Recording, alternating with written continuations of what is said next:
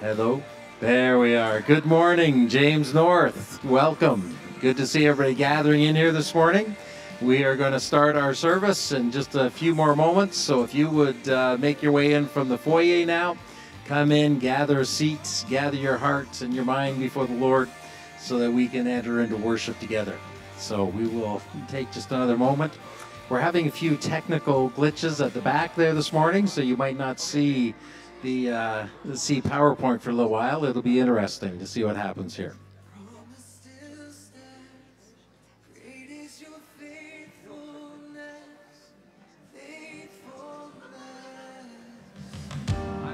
I'm still in your hands. This is my confidence. You never fail. Your promise still stands. Great is your faithfulness. Faithfulness. I'm still in your hands. This is my Good morning again. I believe we are ready to get started here this morning, and let me give a warm welcome to all of you that have gathered to worship together. For those that are watching online, we welcome you as well into our service this morning. You've arrived at James Street North Baptist Church. Hopefully you all know that. If you're expecting to be somewhere else, you should go find that place now. Otherwise, stay in here with us, and we are ready to worship together and come into God's presence. If this is your first time visiting us as a church, and you'd like to get to know us a little better, there's a thing called a kit card. Kit cards just stand for keeping in touch, and it's a way for you to give us information so that we can get hold of you. It's a way for you to ask us questions. And if you are a regular attender and haven't updated information, it's amazing. The other day I was going through our church directory and trying to phone a few people, and none of your phones work for the numbers we have on file. So if you've changed your phone number lately, let us know, because that's the whole point of that thing. And you could do that on the kit card. You could do that just by writing the office as well and saying, hey, my phone number's changed, or I've moved, or something like that. It's just a way to help keep us all informed together. A few things happening in the life of the church I want to tell you about. First, next Saturday, it will start at 8 a.m. It's the men's breakfast. And men, if you haven't registered for that yet, you can do that today. I'm not sure what the cutoff is, but it's probably before next Saturday. Wednesday, I just heard the call. You need to sign up by Wednesday so we know how many eggs and stuff to get for you. So men's breakfast. And kind of in a passing note, women, you aren't being left out. You have a breakfast coming up on February the 11th. We didn't get on a slide, but set the date in your calendars. Saturday, February 11th is going to be a women's breakfast. And then we've been announcing a thing called Freedom Session. This is a course that's being offered by West Highland Baptist Church. Where we first started to hear about it was during our sessions on spiritual warfare last fall. The group from West Highland was here. And if you find yourself just with some unresolved emotions or what you might think are spiritual bondages or things like that, this is a 20-week course they're offering. But I'd encourage you, if you don't think you're up to 20 weeks yet, go on this Monday night. On the Monday night is the introductory kind of course or introductory class. It will explain what the sessions are all about. It's a great looking course, and if you'd like to go, at least go on the Monday night and just find out about it. And maybe it's not for you this time, might be for next time. You're not committing to be there for the whole thing yet. But it would be good to go and get the information. You need to go to West Highland's website to do that. You can do that through our website. You can go directly to their website, and encourage you to find out more about that. So that it takes place on Monday, January 30th. And then over the next couple of months, we have some parent and child dedications coming up. There's one in February, one in March. We've had some new babies arrive in the last little while that we haven't had a chance to allow parents to stand before you and dedicate themselves and how they're raising their kids, but also so we can bless their kids. If you'd like to be involved in those, let us know in the office. If the February, March dates aren't good for us, give us a heads up that you're thinking this way as well, because we choose some dates. We kind of spread these out so we don't have too many at once in a service. So let us know you're thinking that way. Discover James North is a course for new people around our church. It's a time for new folks to hear our vision, our mission, our statement of values, and ask us questions. It's a time to meet our leadership. And we're going to be having a next set of classes for that in February. There's 3 classes after the services, and we'd like you to let us know that you're interested in doing that so we can properly prepare for it. Check our website. It's always good to go to our website, find out what's going on. It's where you sign up. It's where you connect with the church office to let us know you're interested in all these things. So help us out that way.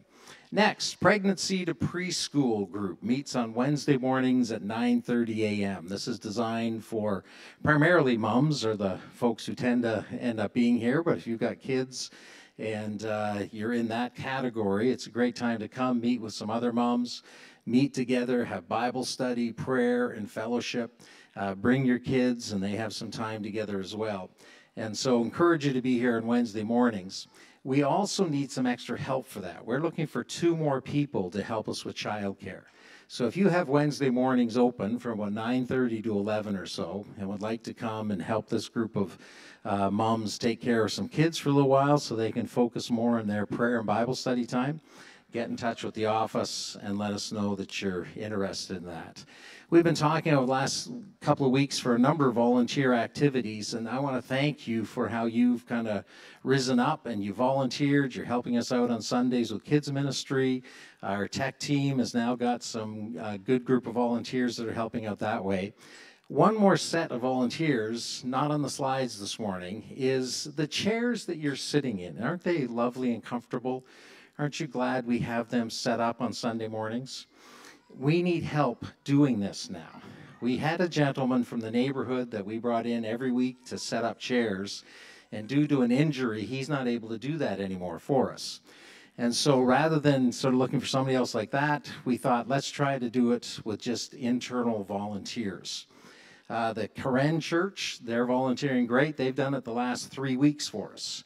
And we're just starting to put together a new team to do that. Joy Church, the Brazilian church, they're going to do it one Sunday or one Saturday to get ready for this. We need 2 groups to do it. So once a month, if we had 8 people that would sign up, groups of 4, to come on a Saturday morning, ideally, probably we could set whatever time, I think probably about 9 o'clock.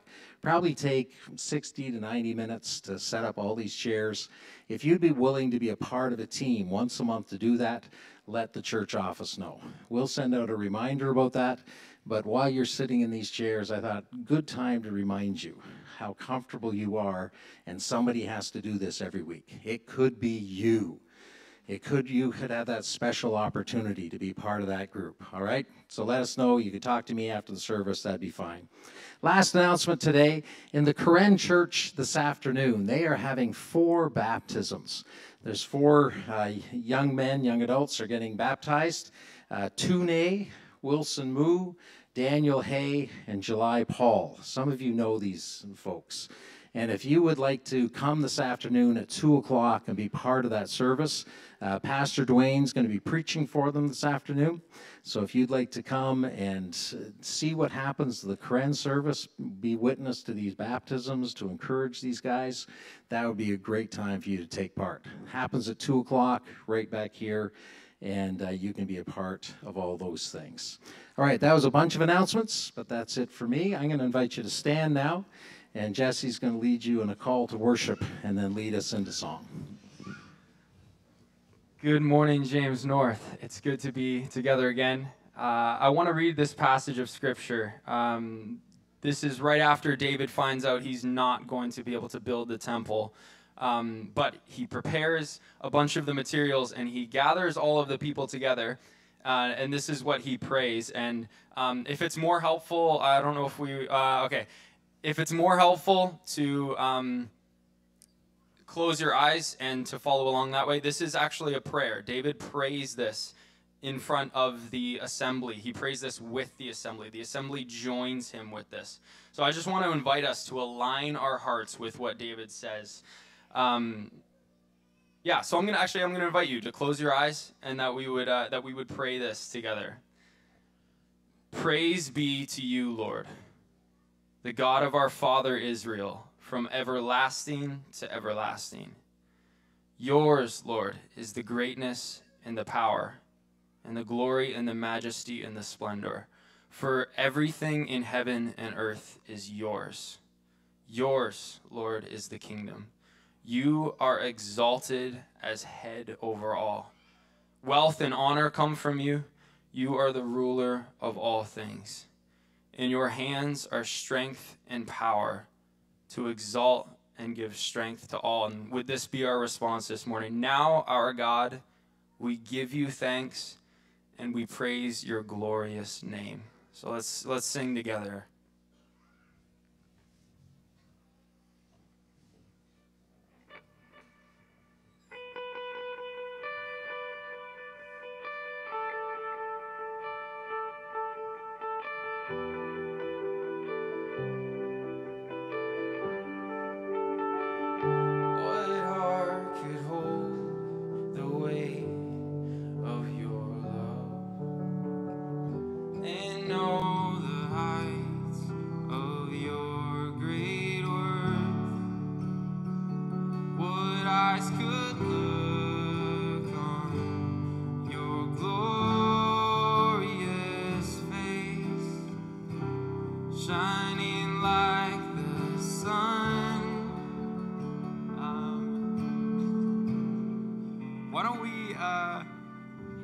Everybody pull out your phones. This is the one time I'm going to encourage you guys to pull out your phones in church. So this song is called Holy, Jesus You Are. Oh, it's...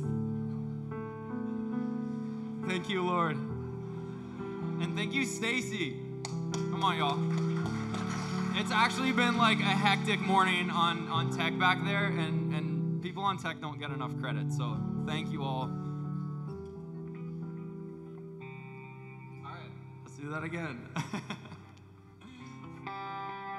What heart could hold the weight of your love and know the heights of your great worth? What eyes could look on your glorious face, shining like holy, you are holy, holy, holy, God most high and God most worthy. You are holy, holy, holy, yes, Jesus, you are, Jesus, you are.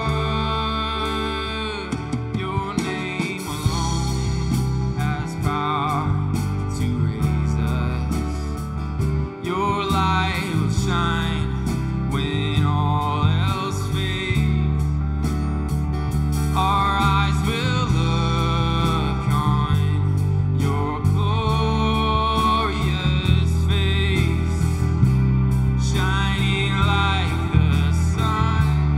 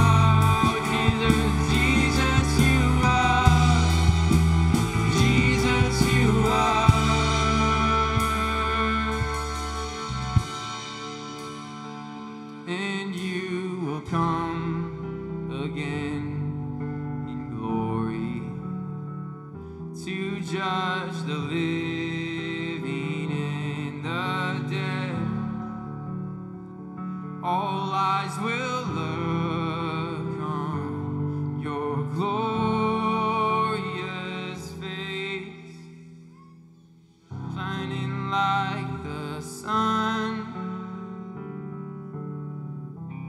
Who is like you, God?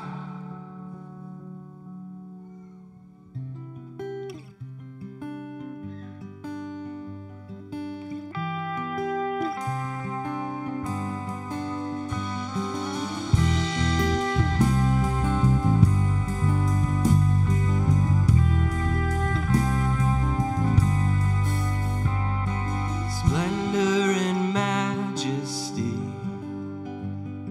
strength and beauty be unto your name, O Ancient of Days. You're holy. We tremble before your throne. Our hearts prepare you room. We come and adore, ruin before your glory. Great is the Lord, most worthy of all praise. Great is the Lord, most worthy of all praise.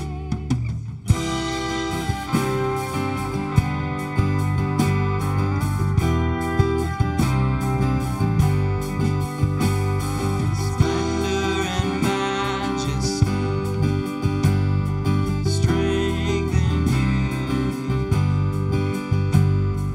unto your name, O Ancient of Days. You're holy.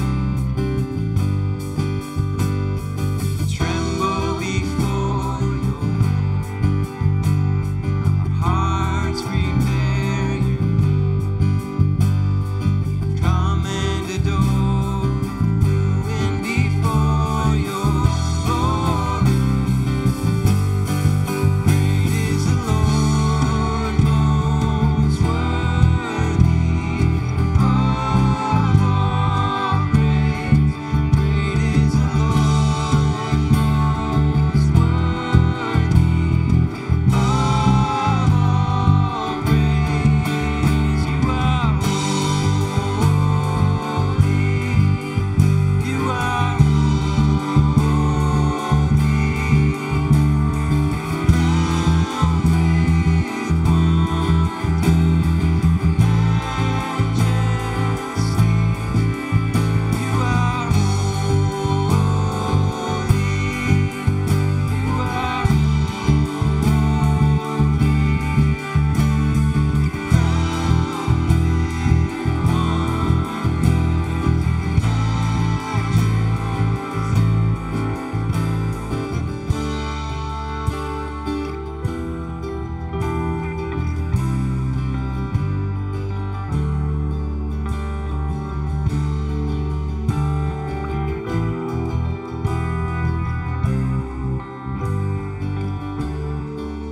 in the morning, in the evening, at the end of all days.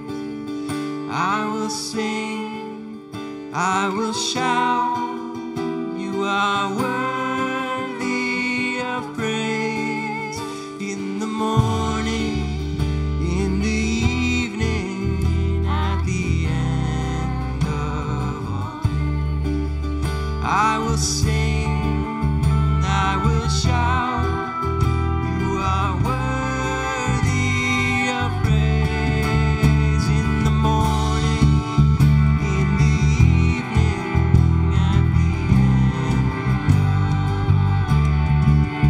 I will sing, I will shout, you are worthy of praise. Oh, praise the Lord, most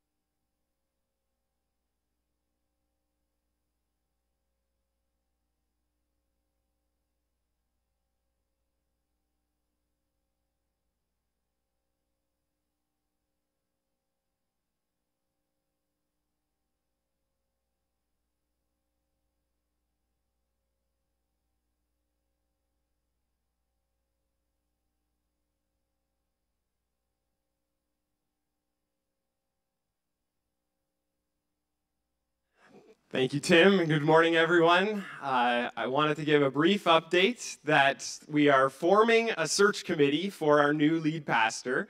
And so you can join me in prayer for that. We have some requests out to various people. We've heard back from between 50 and 80% of the team, but so that I don't announce half of a team right now, that's not what we're going to do. We're going to wait. And the meeting that we were planning to have this upcoming week is not going to happen. It's going to be the week after, sometime in late January, early February. So please be praying for the team as it forms and for all of the transition that is needed here as we search for a new lead pastor. Before the children are dismissed and before we continue to sing, I'm going to pray for us all. Please join me in prayer. Great God in heaven, we thank you as we have sung that you are worthy of our praise. God, you are holy, holy, holy, and you are the Ancient of Days, the one who was and is to come. Jesus, thank you that you came the first time, that you were the promised Messiah who was born, lived a perfect life, and then died that death on the cross to save us, God, your people. Thank you that you've risen again, and we long, Christ, for the day that you will return in glory and establish a new heaven and a new earth, God, that is void and empty of any sin, sickness, and sadness. And yet, God, we live here and now, and we want to confess as your people that we need you. God, that we are sinful, and yet your mercy is more. Thank you for that grace and mercy that is poured out into our lives. Not because of anything we have done, but according to your great mercy, God, you have saved us. And so, Lord, we confess our sin that is daily, hourly, God, kind of part of our sinful nature. And we thank you that your Spirit indwells us and empowers us to live a godly life. God, so help us. We acknowledge this morning that we need you. And God, I pray that as we even hear more today about what a church, a local expression of your global body is supposed to be like, God, that we would be a church that also looks outward. God, thank you that we can look upward to you, that we can look inward to mature as believers, growing to be more like Christ. But you have given us a command to go into all the world and make disciples of all the nations. God, so I pray that as we live in this north end of Hamilton, as we live in our neighborhoods, in our communities, in our workplaces, in our schools, God, that you would help us be your ambassadors. We cannot do it, God, on our own. We need your Spirit's help. And so, God, would we be people who are pointing others to the Savior, God, who has loved us and given himself for us. Continue to lead us, Lord, in this service, we pray. In Jesus' name. Amen. Amen. Kids can go down to Sunday school right now. If you have not yet registered your kids, what? Oh, never mind. Old registration. I don't know what that means. But kids can go down to Sunday school now. While the kids are going down, I just want to encourage. Share an encouraging story. Some of you guys know I got to spend the last few weeks in Indonesia, and part of that time was in a tribal location where 20 years ago these people had no access to God's word at all. And there was one elder particularly that one of the missionaries was sharing about. She was just saying how this man before had been very cold, very hard-hearted towards the gospel, did not want to speak, did not want to say anything, did not want to get involved at all.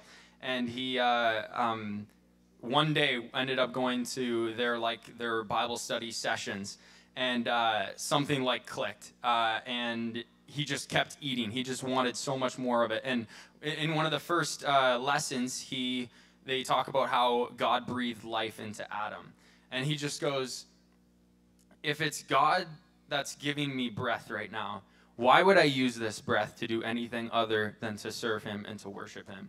And I was like, oh, we have to sing Great Are You, Lord, when I get back. Because for one, just this lyric, you give life, you are love, you bring light to the darkness, just stuck out so clearly to me when that happened. Because this was a people group that was in complete darkness that now had the light of Jesus Christ, and they were grabbing a hold of it, and it was beautiful. And it also reminded me that all the earth will shout your praise. Someday, people from every tribe and every tongue and every nation will give God the glory that he is worthy of. So let's stand together and let's sing this.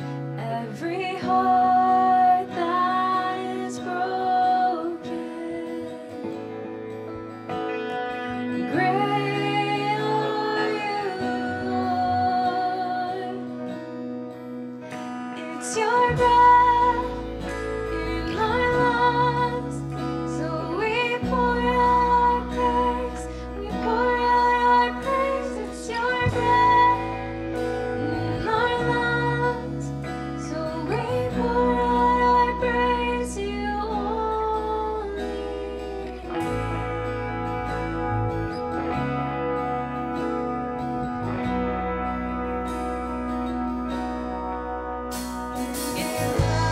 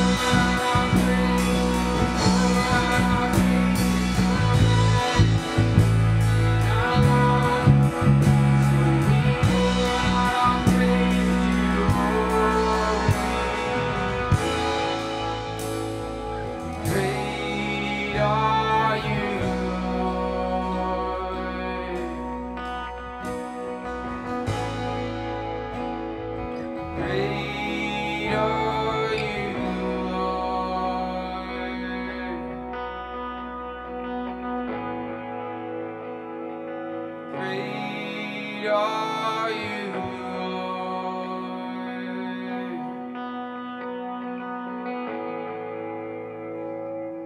Great are you, Lord.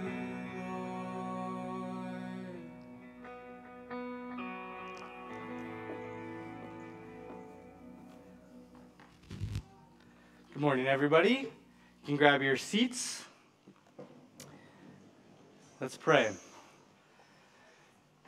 Father, we thank you for this time that we have to come together as a church family and worship you and praise you and study your word, God. And we just pray that you would lead us in this time together, that you would make your word clear to us, that you would just make your truth dwell in our hearts as we are in this place and as we move from this place today, God. And would you just give me strength as I seek to lead us through this. In Jesus' name we pray, amen. So we're going to be in Matthew 23 today. We've been in a series over the last couple of weeks just on our focus as a church. As we go through a time of transition and we're beginning to put together a team to search for our next pastor, we want to remind ourselves of what we've been called here for. And so we've looked at us being a church that is focused upward towards God and a church that's focused inward as we encourage each other. And today we're going to be talking about how we are called to focus outward as well. And we're going to be looking at Matthew 23, which is a little heavy. In fact, one commentator referred to this as the most unlikable passage in the Gospel of Matthew. It is a little intense as we get Jesus' warning to the Pharisees, the woes to the Pharisees, as he seeks to correct their thoughts and their behaviors. I want to begin, though, with a story. There's a man named Jeffrey Sherman. Jeffrey Sherman is a television writer, but he's probably most famous for being the son of Robert Sherman of the Sherman Brothers. And if you don't know who the Sherman Brothers are, you should. The Sherman Brothers are the famous duo that wrote most of the best Disney songs. Jeffrey Sherman is the inspiration for the song Spoonful of Sugar Helps the Medicine Go Down, as his dad wrote that about his polio vaccine that he had to take. And Jeffrey Sherman, when he was 5 years old, he went to visit his dad on the set of Mary Poppins. And he went to find his dad. His dad, Robert Sherman, was at a lunch table with a bunch of Disney executives, including Walt Disney himself. And Walt had this amazing ability to remember everybody's name who worked for him, but also the names of the children that they had. And so as Jeffrey came in, Walt said, "Hey, Jeffrey, can I show you around?" And Walt took Jeffrey by the hand, and they walked around the different sets of Mary Poppins. And Walt was expecting Jeffrey to be in awe of everything they were doing. And he brings him to this room where they have the rooftops of London all built. And he says, "So Jeffrey, what do you think? It's pretty incredible, eh?" And this young child looks at Walt and he says, "I don't know, it's all right, I guess." And Walt Disney goes, "What? We've spent hours and hours working on this. What do you mean it's all right?" And Jeffrey Sherman says, "Well, all the rooftops are right on the floor. People are going to notice that, aren't they?" And Walt says, "Come here."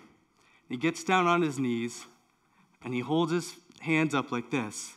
And he says, "You see, when you look at it this way, it's going to look incredible." And then he says, "That's the magic of a camera." And what he was teaching Jeffrey in that moment was the way you view something changes your entire experience. And today, as we look at this passage in Matthew 23, what we're going to see is our view on life, our view on the gospel, our view on other people is going to shape how we experience life, and it's going to shape how we live out the love that God has for us. So it's important for us to understand that we need to have the right view, that we need to let God determine our view of the world, of his love, and his people that he's created. And as we go through this passage, we're going to see God crying out for the people who long to follow him, that they need to have a focus that's outward, a focus on those who don't know Christ, a focus on those who don't know God that calls them in. And the first thing we see as we go through this passage is we must focus outward for the glory of God. The chapter begins like this. Then Jesus said to the crowds and to his disciples, "The teachers of the law and the Pharisees sit in Moses' seat. So you must be careful to do everything they tell you. But do not do what they do, for they do not practice what they preach. They tie up heavy, cumbersome loads and put them on other people's shoulders, but they themselves are not willing to lift a finger to move them." You might wonder why we're looking at a passage that is Jesus rebuking Pharisees as we seek to follow God as the church. And I think the reason is, if we're honest, we have a lot more in common with Pharisees than we want to admit as the people who follow God. If you read through the Gospels and you don't see how you can relate to the Pharisees, I don't think you're reading the Gospels properly. Who were the Pharisees? The teachers of the law. They were people who longed for God's nation to become the light of the world again. And they believed that the only way God would bless Israel and bring them back to that prominent place was through obedience to the word. And so they called people to strict obedience to the law. They knew their Bibles better than anyone. They knew the law better than anyone. But their focus was off. They created extra rules and extra barriers so that people wouldn't be able to accidentally break any of the laws.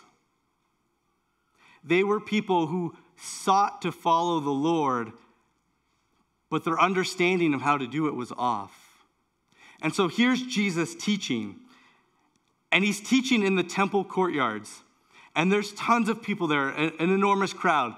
There are people there who don't really know who he is. His disciples are there. And in that crowd, there would be teachers of the law. There would be Pharisees. There would be Sadducees walking through the temple courtyards.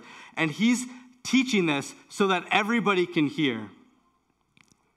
And as much as he's giving a warning to the Pharisees to change the way that they view God and their relationship with him, he's giving a warning to everybody else, saying it's so easy to become like those Pharisees, so focused on rules that you miss the heart of God. Don't become like them. And he's teaching them. He says these Pharisees, they sit on the seat of Moses. This is language for the Pharisees have the authority of Moses. They've continued in the traditions of Moses. They are experts of the law. They're the ones who you go to interpret the law. They're the ones that you go to when there's a legal matter going on. But the NASB translates this part, I think, the best when they say, the Pharisees have taken the seat of Moses. They don't deserve it, but they're acting in the role. In fact, the one who is rightfully to be sitting in the seat of Moses, to have the authority that Moses had, is Jesus. The first mistake that the Pharisees are making is they've placed themselves in the seat of authority. They've placed themselves as the ones who are able to interpret Scripture, when really it's Christ who is the one in authority. It's Christ who they should be following. It is God who teaches us how to interpret his word. It's not up to us to decide what to do with God's word. But he says to them, be careful to do everything they tell you. Now, as you read through commentaries, what you'll see is there's two different ways that you can interpret this. One, it's sarcasm. Jesus is sarcastically mocking them, saying that, oh, make sure you do everything they tell you, but understand they don't actually know what they're talking about. Or two, and probably more terrifying, the Pharisees know how to read Scripture well. They know how to understand Scripture, but do not do what they do, for they do not practice what they preach. These are people who know their Bibles. They know what the Bible is saying, but they're not living it out. So you can listen to them as they read a passage for you and tell you what it's talking about, but when you look at their lives, they have nothing to do with the actual words or message that's in the Bible.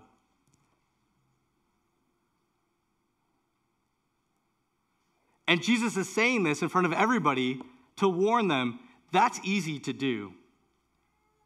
It's easy to fall into a pattern where you know your Bible really well, but not live it out, not actually take it to heart, not let God put his word in your heart so it changes your actions and the way you live. And as people here today, as we study the word, are we here just looking for information so that we can quote the Bible? Are we letting God change our lives through the work of the Spirit as we seek to follow his word? We need to let Jesus be the authority in our life as he guides us into living a life that we can read through Scripture and take into our everyday life. These are not just words. This is God's message to us on how to live. And he says they tie up heavy, cumbersome loads, put them on other people's shoulders, but they themselves are not willing to lift a finger to move them. As we read through this, we're going to see this is a big problem that Jesus has with the way the Pharisees are living, the way the Pharisees are teaching. You see, he's saying they're putting a heavy burden onto people. They're bringing all of these rules that people need to follow, and they focus on all the ways that people disappoint God, and they never get to the ways that they can be forgiven. They never get to the love of God or the grace of God or the mercy of God. They just talk about the ways that people let God down, and it's crushing people as they start to realize they'll never live up to the expectations that God has for his people. They'll never live a life that can please a perfect God. The burden is just becoming more and more on people. And it's the exact opposite message that Jesus has. In Matthew 11, just several chapters earlier, in Matthew 11, verse 28 to 30, Jesus says these words, "Come to me, all you who are weary and burdened, and I will give you rest. Take my yoke upon you and learn from me, for I am gentle and humble in heart, and you will find rest for your souls, for my yoke is easy and my burden is light." That's not the message the Pharisees were picking up on. That's not the message they were delivering. They're making the burden incredibly difficult, and worst of all, they're not willing to even lift their little finger to help somebody. See, what this is saying is their focus is not outward at all. They demand obedience, and if you don't give obedience, they're not willing to help you. They're not willing to do anything to help somebody understand the love that God has for them. They're willing to teach you all the ways that you disappoint God, and they're not willing to do anything to help you figure out how to live a life that is godly, how to live a life where you can experience God's love. Jesus continues. Everything they do is done for people to see. They make their phylacteries wide and their tassels on their garments long. They love the place of honor at banquets and the most important seats in the synagogues.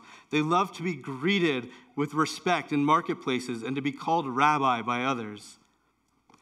Jesus is starting to hint here that not only is their outward focus misguided, but their outward focus is misguided because their upward focus is misguided. They're acting as if they're holy. They're acting as if they have a right relationship with God, but really they're self-centered and self-indulgent. He even says that they make their phylacteries wide. Now, I don't know how many people here know what a phylactery is. Probably not a lot of us, but this is what they are. If we go to the next slide, there are these little leather boxes, maybe a couple inches big, and people would wear them on their foreheads and wrap them on their arms. And on these leather boxes, you can't really see it, but imprinted on them is the Hebrew letter Shin. The Hebrew letter Shin, which stands for Shaddai, as in El Shaddai, God Almighty. And if we go to the next slide, you see how they're worn. The boxes would be sticking on people's foreheads, and they'd be wrapped around the left arm, and wrapped so that there's 7 coils that go around, and then wrapped around your middle finger, which is supposed to, in their culture, connect to your heart. And they wear these they wear these phylacteries to live out Deuteronomy 11:18. It's a symbol of this. Fix these words of mine in your hearts and minds. Tie them as symbols on your hands and bind them on your foreheads. So this was a practical way of living out that call in Deuteronomy that God has to focus on the words. And inside the phylacteries, on the one on your forehead, there's 4 scrolls. And on the one on your arm, there's one long scroll. And they each have 4 different passages on them that call the people to remember who God is and to remember the words that they are to dwell on. And so these phylacteries are to help you focus on God, to focus your life on his words, to remind you of the love that he has for you and your obedience as you follow him. And Jesus is saying, you've turned them into a thing of your own glory. You're making them bigger so that people will think you're holier than them. You're showing off, and you're using God to do it. You're more concerned with what you look like and the perception that you have than God's actual call to you. And because of that, you're not living out the call that God has for you.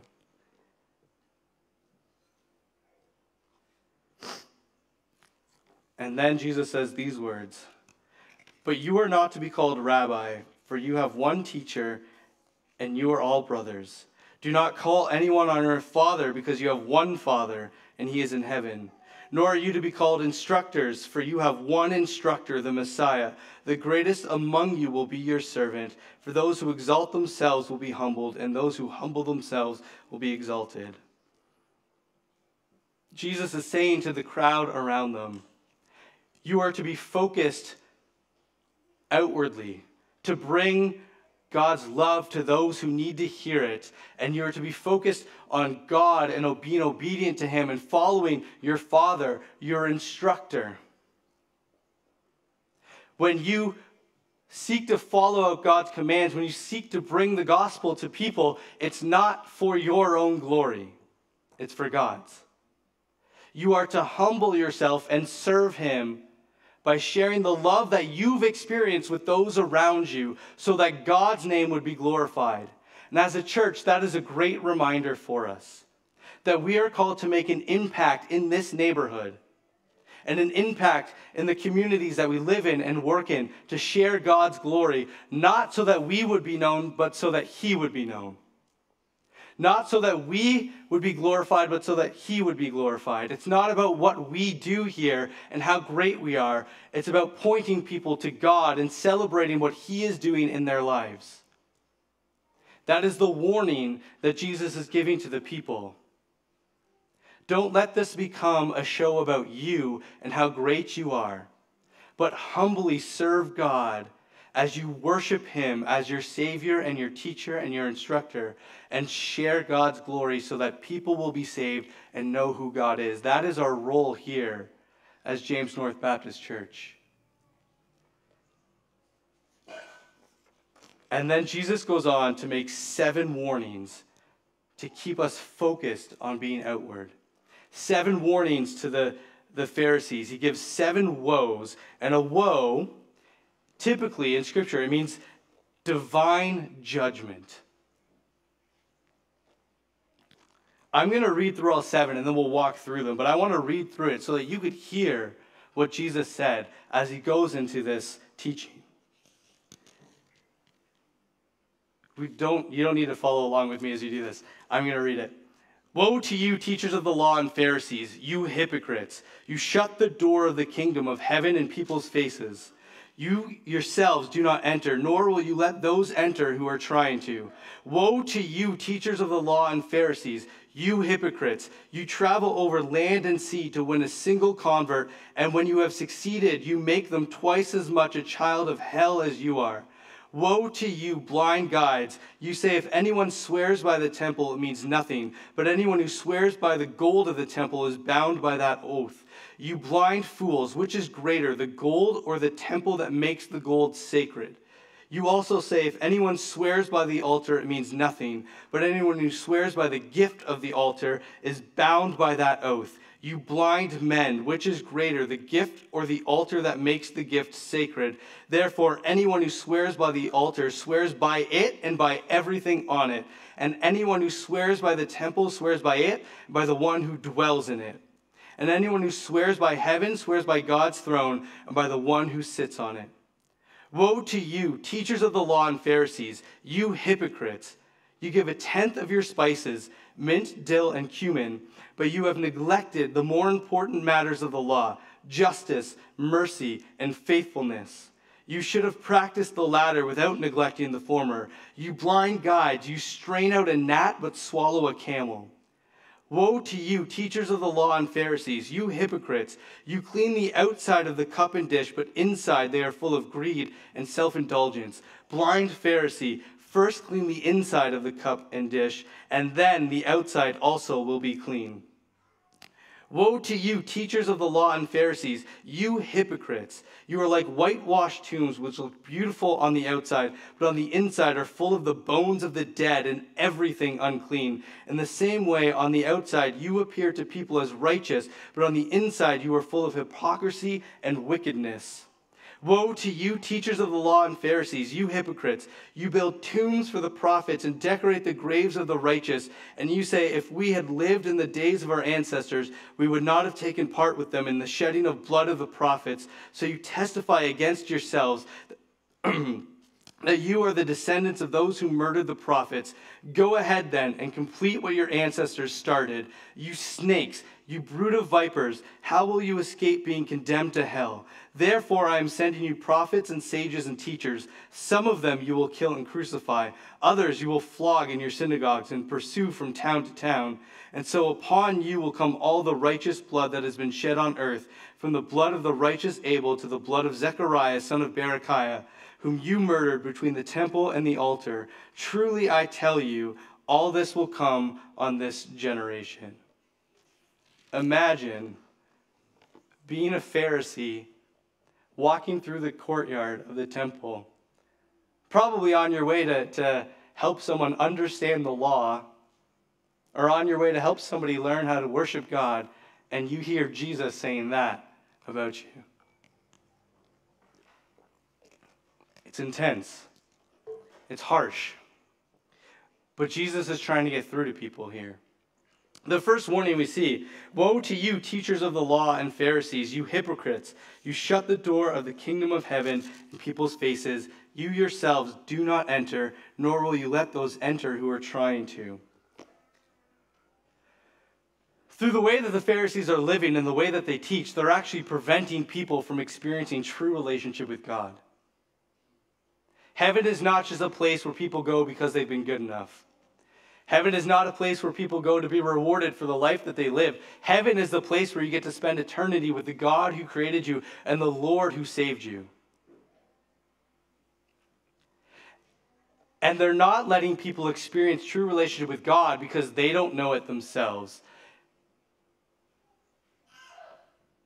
When you think about Jesus' teaching in Luke 15, and you read through the story of the two lost sons, as I like to call it, which might show my Timothy Keller bias, but you look at the story of the two lost sons, or the prodigal son, as many of you probably know it. That passage ends with a conversation between the older son and the younger son. It ends with the older son and the father. And as the younger son has come home and there's a party, the older brother refuses to come inside. And the older brother says to his father, I've never disobeyed anything you've said. I've never left you, and you've never even given me a goat to celebrate with my friends. Do you see the heart that he has there? I've done everything I can to make you happy, Father. I've never disobeyed a single word that you've said. I never left. I never went anywhere. But the father says to him, this sinner brother of yours has come home. He was dead and he's alive. He was lost and he's found. You have been with me always, and everything I have is yours. You see, what the older son didn't realize was it wasn't about what the son could do with the father, but it was about knowing the father and being with the father.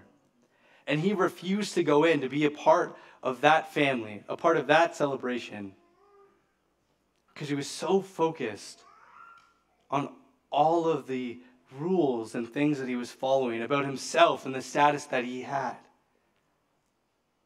that he didn't go in and rejoice with his father and his brother who came home. And the Pharisees have that same heart. They refuse to go and experience true relationship with God because they're so focused on trying to save themselves and earn their way into heaven that they've shut the door on themselves and anybody who follows them. We need to make sure that we don't do the same thing. And the warnings continue here.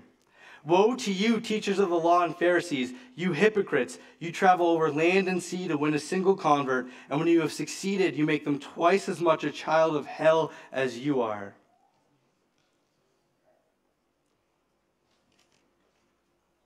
The question here is, what are you teaching?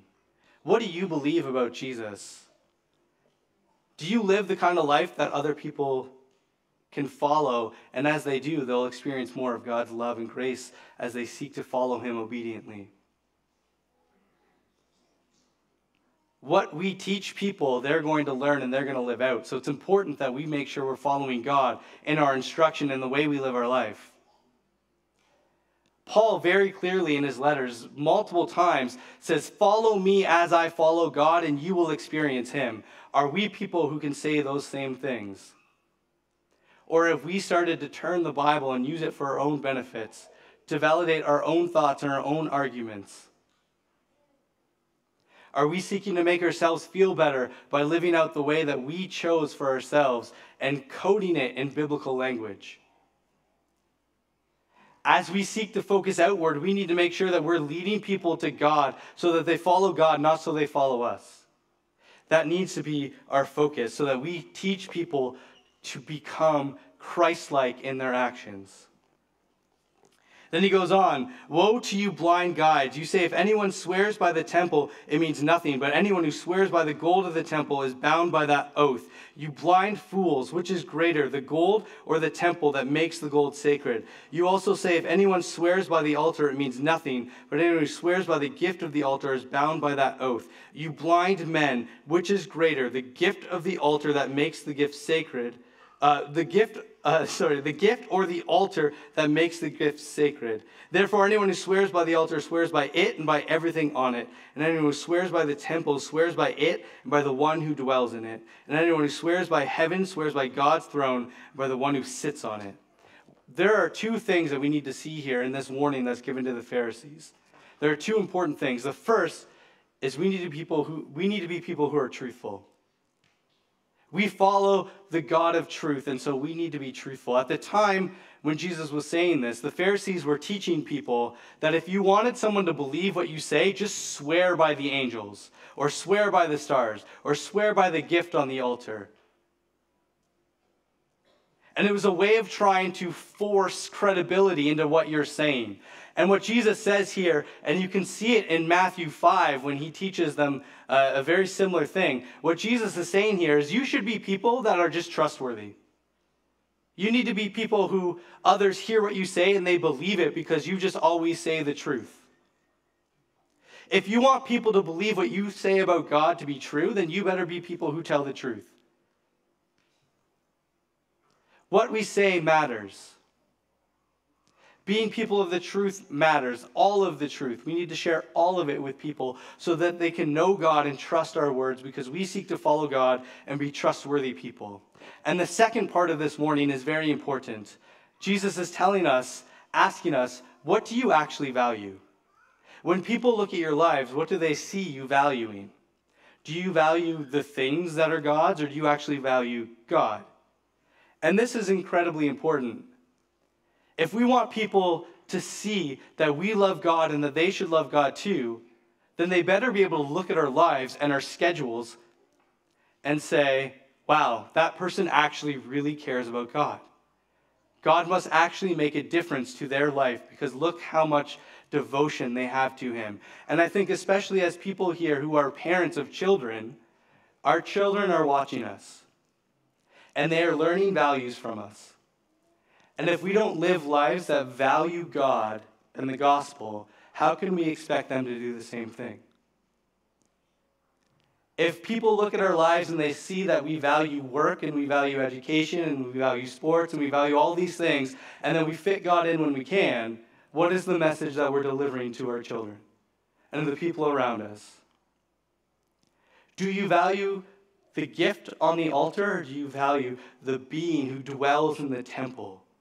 Do you value the stars and the throne, or do you value the one who is on the throne? God needs to be the number one priority in our lives, and they should see that as people see our devotional life and how much we spend reading the Word and being in prayer and the priorities that we have in our lives. What do we value? Woe to you, teachers of the law and Pharisees, you hypocrites! You give 1/10 of your spices, mint, dill, and cumin, but you have neglected the more important matters of the law, justice, mercy, and faithfulness. You should have practiced the latter without neglecting the former. You blind guide, you strain out a gnat, but swallow a camel.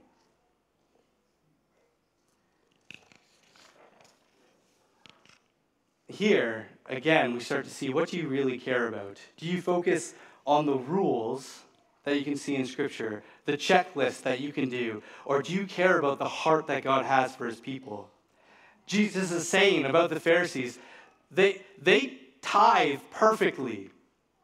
They tithe even to the point where they're giving 1/10 of their herbs and spices, which not everybody did back then. But they've neglected justice and faithfulness. They've neglected caring for God's people. They've neglected actually living out the love that God has for people. Jesus isn't saying the rules don't matter, but he's saying you can't live out all those rules and then live a life where people think you don't care about them. The rules matter because they help us understand who God is and the love that he has, and so that we can be led to care for God's people. I think one of the ways that we need to worry about this in the church is, how comfortable would we be with a new Christian who's coming from a very tough background being here? I had a friend once who told me about a time when somebody from the street started becoming interested in Jesus, and they had a drug addiction. And in the middle of a service, that person had to go outside because they were starting to drop too much in their low. And they went outside, and they did some drugs, and they came back in to listen to the rest of the sermon. And you could see a lot of people in that congregation being like, what the heck? But isn't that the kind of person we want hearing the gospel? Isn't that the kind of person we want here?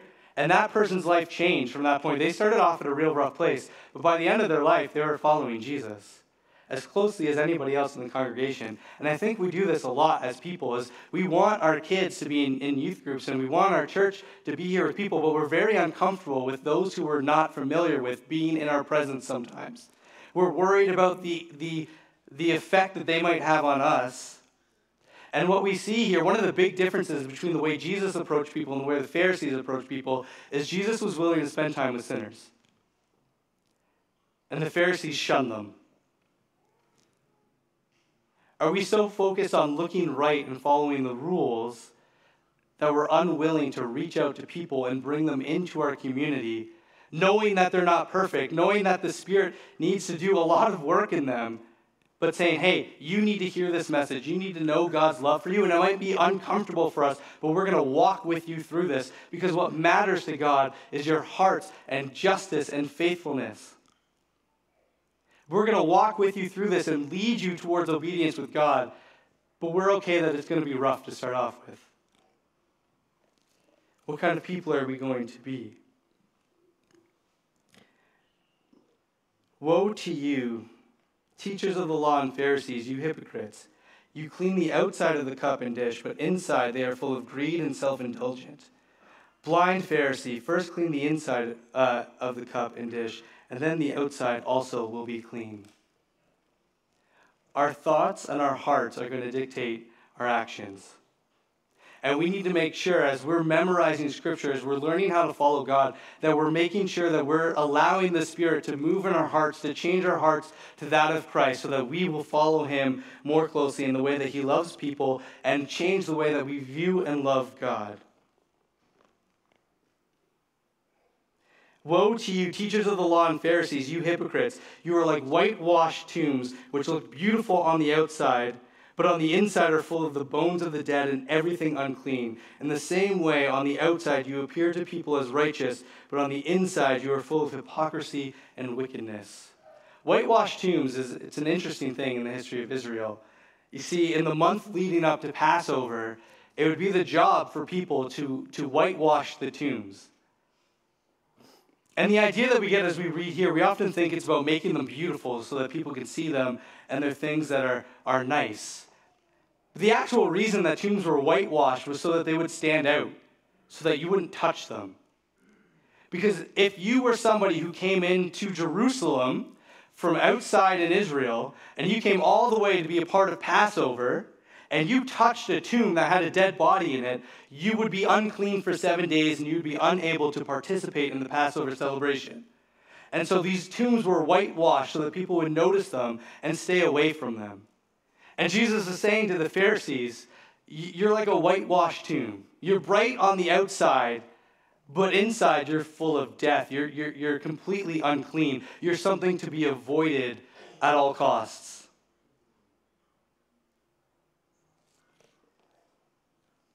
And then we get this. Woe to you, teachers of the law and Pharisees, you hypocrites! You build tombs for the prophets and decorate the graves of the righteous. And you say, if we had lived in the days of our ancestors, we would not have taken part with them in the shedding of blood of the prophets. So you testify against yourselves that you're the descendants of those who murdered the prophets. Go ahead then and complete what your ancestors started. Are you someone who acts like you're happy to be part of God's redemption plan, but really it makes no difference in your life? You see, what Jesus is saying here is that the Pharisees and some people would build up these tombs, build these decorative things to rejoice in the prophets that have been passed on, the prophets that had existed in the past. And they would celebrate the things that God had done in the past. And Jesus is saying, don't you understand? You're part of the people who killed those people. Your heart is the same as those people who murdered those who brought God's word to them. And you're going to do it again. You act as if you're happy to be a part of what God's doing, but really internally you want nothing to do with God's plan for people, with God's plan to call people to worship. You want to save yourself. You don't want anything to do with what God is doing. And then he concludes with these incredibly harsh words.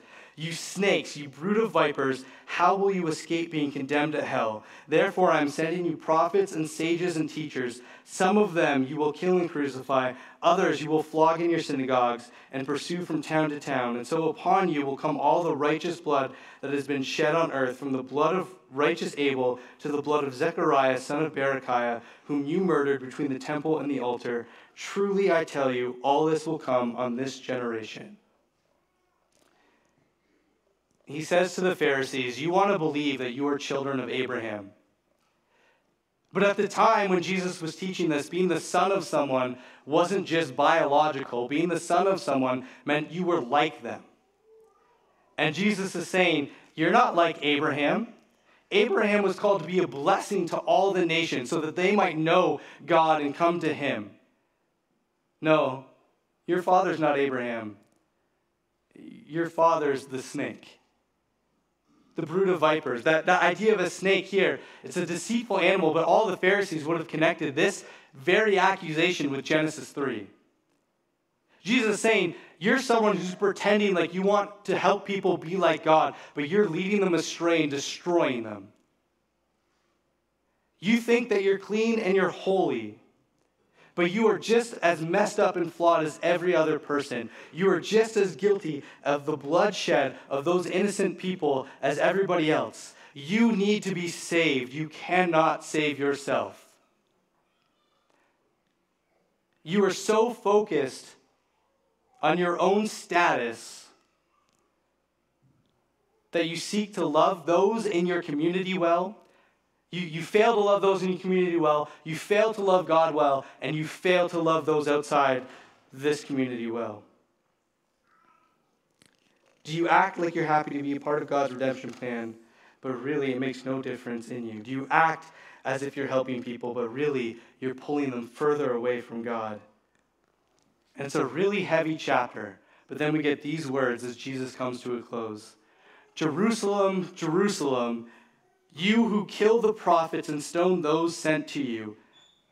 How often I have longed to gather your children together as hen gathers her chicks under her wings,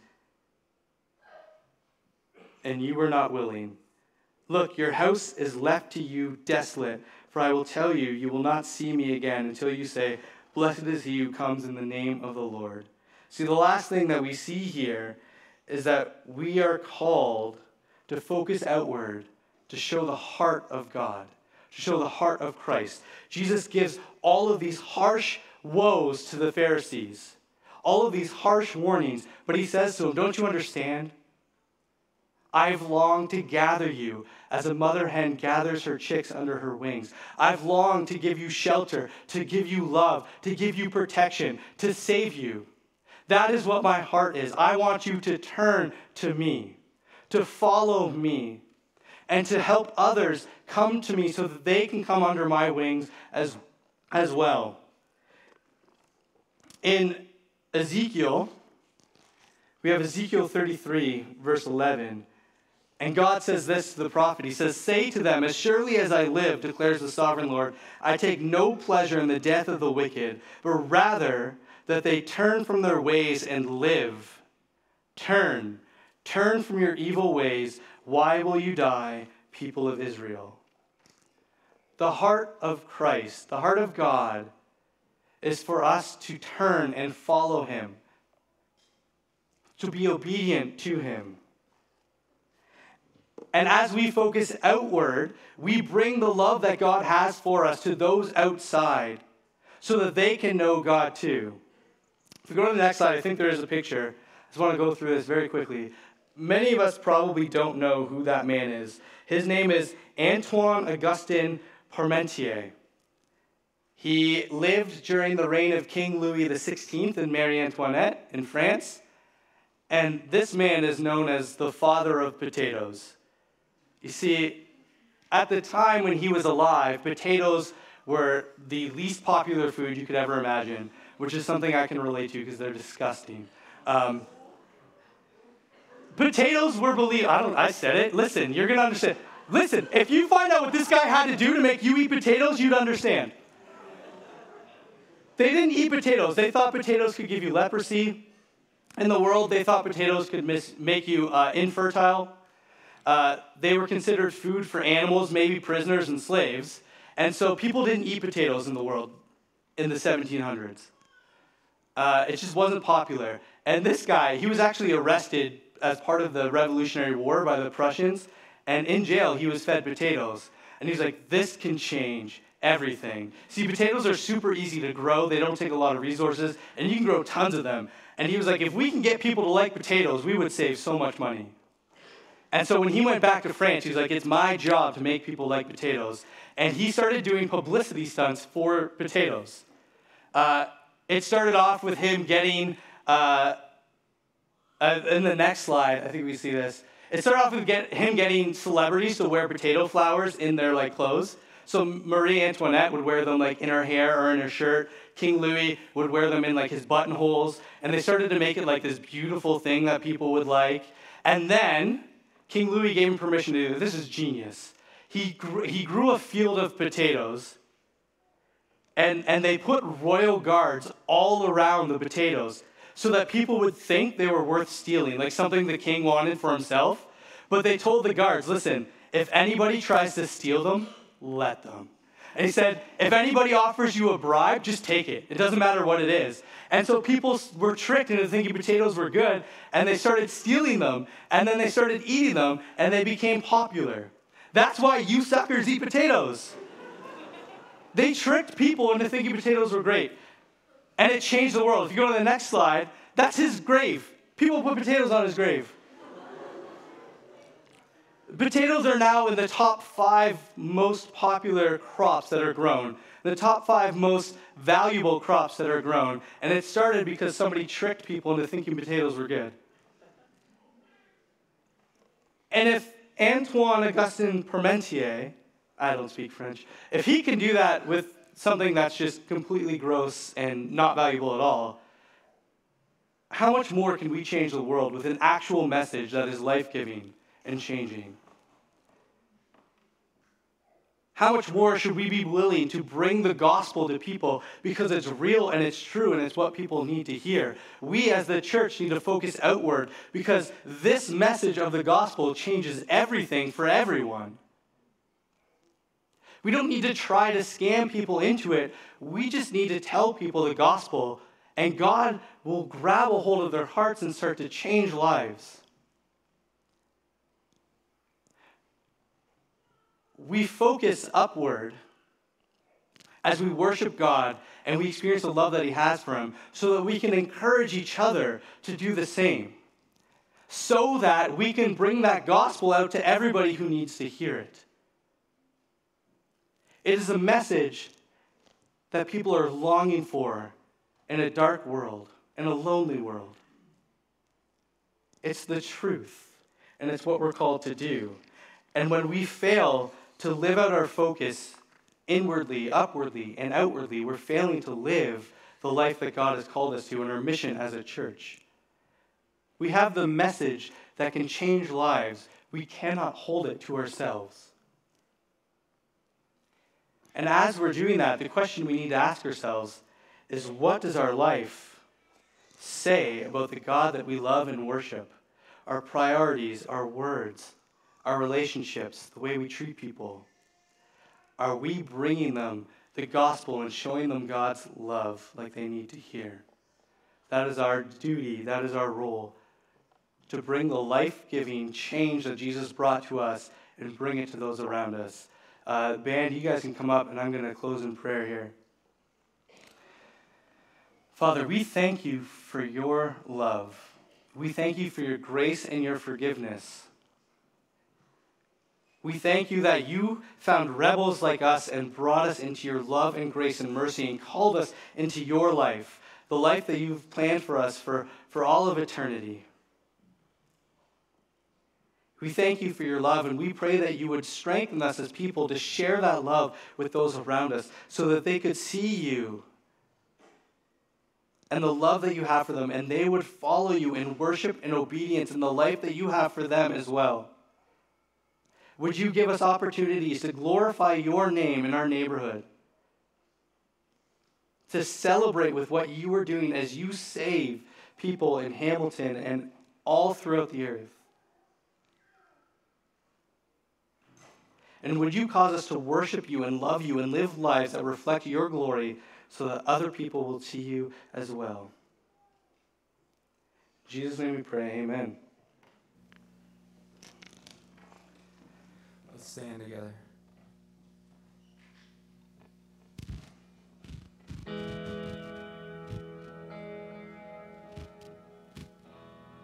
Would this be our prayer? Show me who you are and fill me with your heart and lead me in your love to those around me.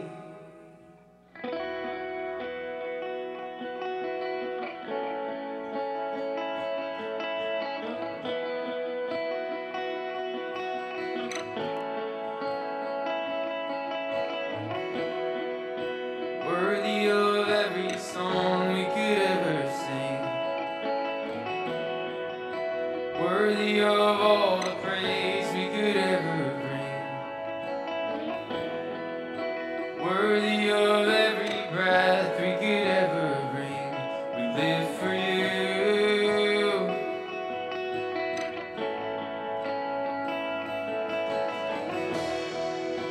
Jesus, the name above every other name.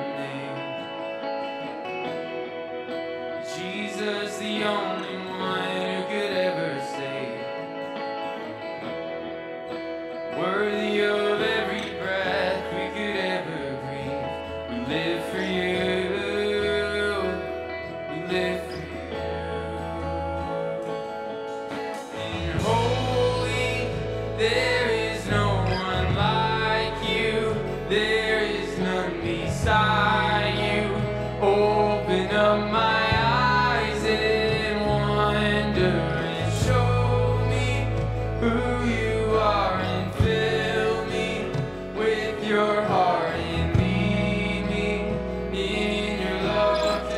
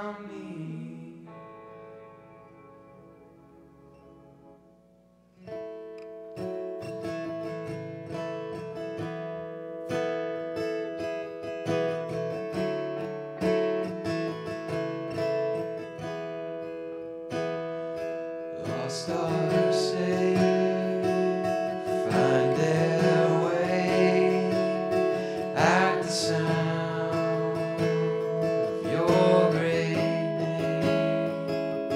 All condemned feel no shame at the sound of your great name. Every fear has no place at the sound of your great name. The enemy, he has to leave at the sound of your great name. Jesus, worthy is the Lamb that was slain for us. Son of God and man, you are high and lifted up, and all the world will praise your great name. All the weak find their strength at the sound of your great name. Hungry souls receive grace at the sound of your great name. Fatherless, they find their rest at the sound of your great name. The sick are healed, dead are raised at the sound of your great name. Jesus, worthy is the Lamb that was slain for us. The Son of God and man, you are high and lifted up, and all the world will praise your great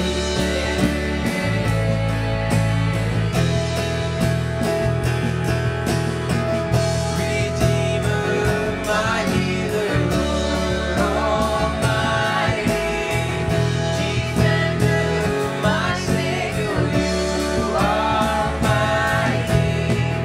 Redeemer, my healer, Lord Almighty, Defender, my Savior, you are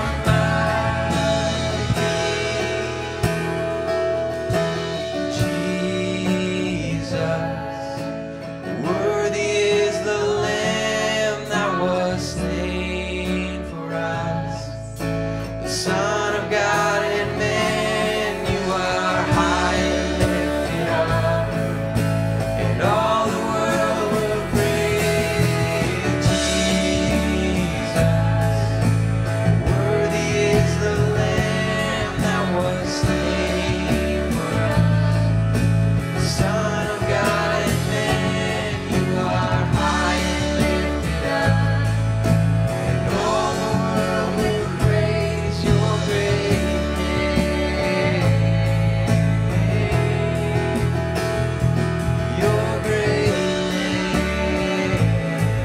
name. Your great name.